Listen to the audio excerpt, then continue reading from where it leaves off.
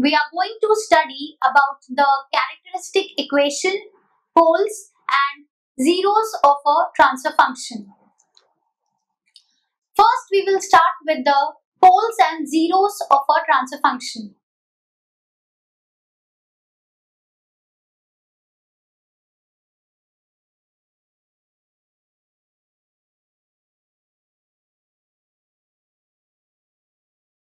Let us first write the formula for the transfer function.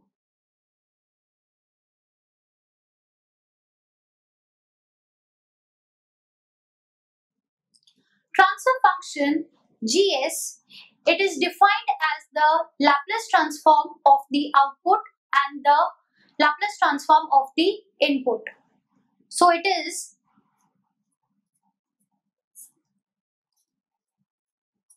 Ys by Xs. If we write it in the differential equation form, then it will be the Laplace transform of output. It is given by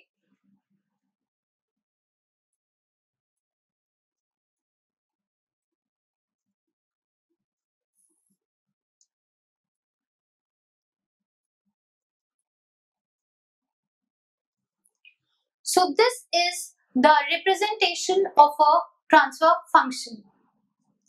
Now, the numerator polynomial of the transfer function, it is having m roots, and the denominator polynomial, it is having n roots. So if we represent this transfer function in the form of the factorized form, that is in the form of its roots, then it will be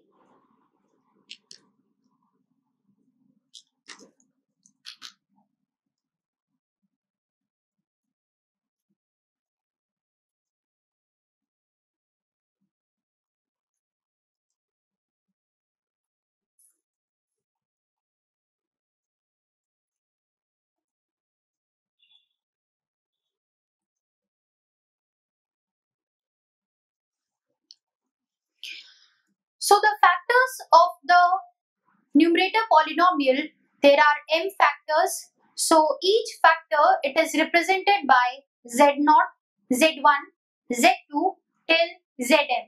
So there are n roots of the numerator polynomial and there are n roots of the denominator polynomial p0, p1, p2 till pn.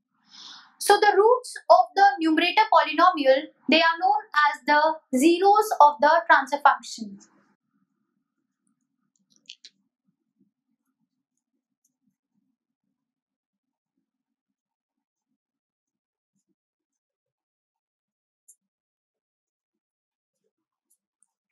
So zeros will be z0, z1, z2 till zn.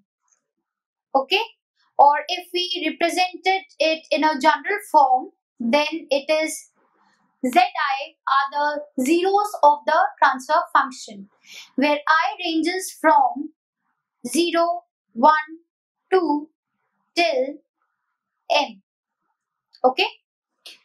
And the roots of the denominator polynomial, that is the p0, p1, p2 and pn, these are all called the poles of the transfer function.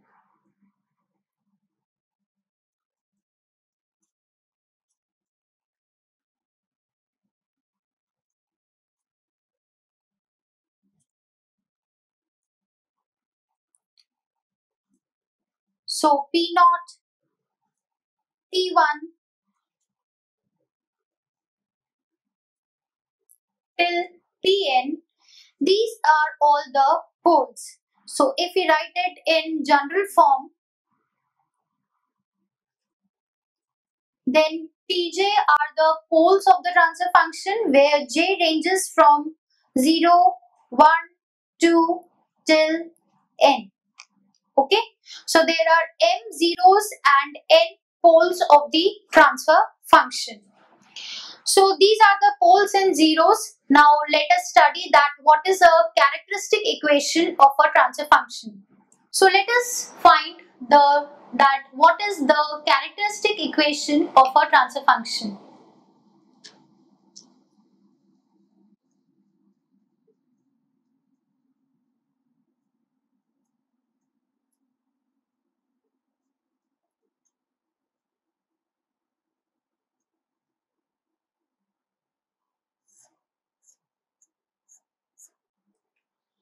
Let us first write the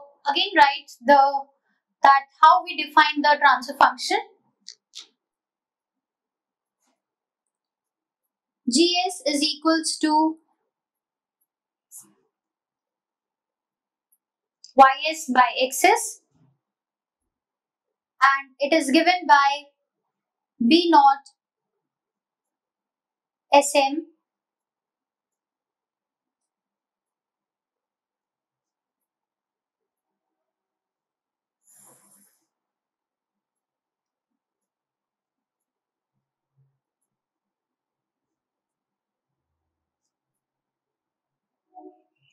So this is the transfer function, and if we take the denominator polynomial of a transfer function, then it is given in terms of S. So if we equate this denominator polynomial to 0, then we will obtain an equation.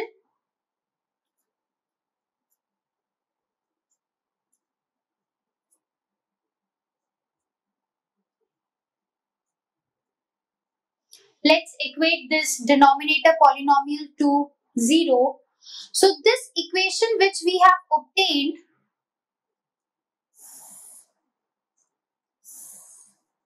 it is called the characteristic equation of a transfer function.